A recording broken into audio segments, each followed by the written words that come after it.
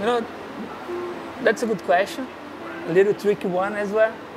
You know what I think just came from my mind, right? You know, look to democracy, right? When you have democracy, people have the freedom to say what they want, right? And this creates some problems, right?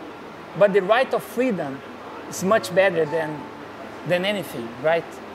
So I think the internet, it's so important to be connected, right? It's so important to provide the access to the information to all the people that all these other things that people are maybe be worried for me are minor things, you know, things that can be addressed somehow.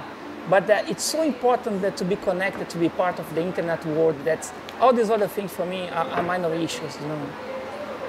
That's my point of view.